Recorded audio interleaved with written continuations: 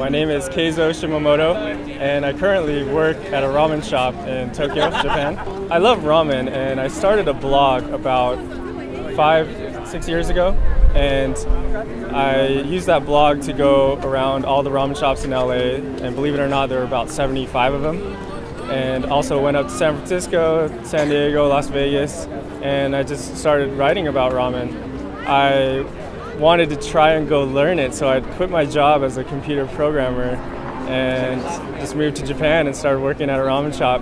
In 2008, I took a trip from all across Japan, from Hokkaido to Kyushu, and in 28 days I ate 55 bowls of ramen. And what amazed me most was that the ramen in every city I went to was different. There's not one bowl that was the same, and even within the same cities, the ramen from different shops were different. I'm in New York currently because of the New York Food Film Festival, and basically my friend, who's a director, he came to Japan and he's like, Keizo, I want to do a film on you to submit to the Food Film Festival, let's just do it. So he came in, and in one day we shot it, and it turned out really, really great, and the Food Film Festival guys loved it.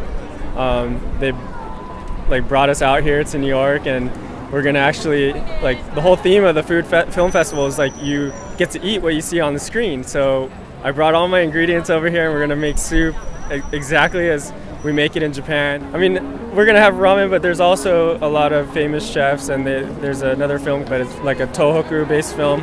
All the famous chefs went over there to help out.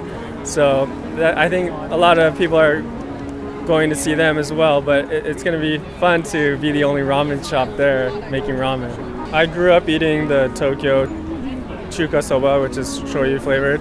So I have a lot of favorite shoyu shops in Tokyo, but I'm willing to try anything. And there are a lot of new types of ramen, because ramen has no boundaries. You could really do anything you want with it, be creative as you want. But lately, popular among foreigners is the green curry ramen that we make.